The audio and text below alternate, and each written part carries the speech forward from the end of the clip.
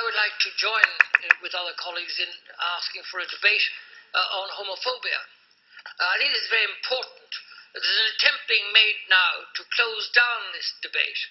And I think it's disgraceful that RTE have shown such a gathering rush to pay up on this.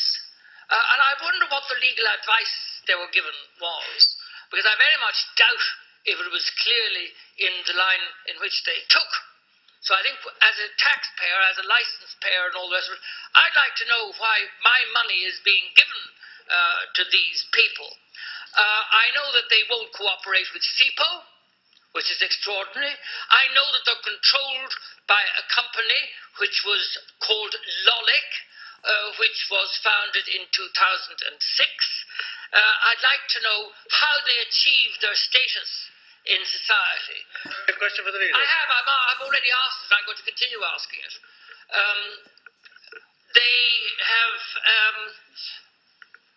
They are self-appointed. They are answerable to nobody. They have consistently misrepresented scientific papers and have been rebuked by the authors of those papers. And they did that at the convention of which I was a member. So it is amazing to me that they're allowed to bully people. Senator, is this relevant to the other business? Yes, it is very relevant, because I've asked the question and I prefer not to be interrupted, because I take this extremely seriously. I have to say to you, Caolan, I sat in this chamber and I listened to colleagues on these benches putting down motions that were effectively apartheid. Had I been a Roman Catholic, a black person or a Jew, and anything was attempted remotely like that, the person would have been fired out of this house straight away. Would you like to imagine, Caolan and my colleagues, how it felt like for me to sit here and hear valued colleagues suggesting that I should not be allowed to purchase cake decorations or wedding invitations or this sort of business, that I should be denied the service of a hairdresser as if I needed it? But I just think people should take this seriously. This country is rampant with homophobia.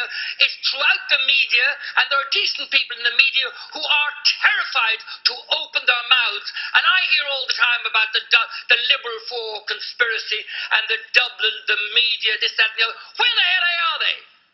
Where were they when I was being crucified? Where were they when Panty, a remarkable man, comes out and tells the truth?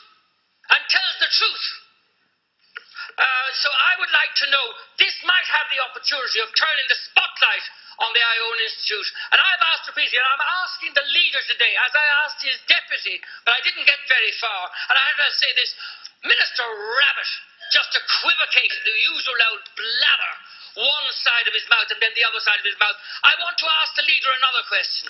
I want to ask him, will he instigate some degree of research into the Iona Institute? Where they're getting their money from? Why they don't cooperate with SIPO? Who made them an institute? In Britain, they would be legally prohibited from using the word institute because it's self-appointed. Well, it's overtime, okay, fine, but as I said on Sunday, the homophobes have had 2,000 years on the stage, and I think we're entitled to a few words now and again. Senator Gilroy. Thank you, Caolan. Yesterday morning in Cork,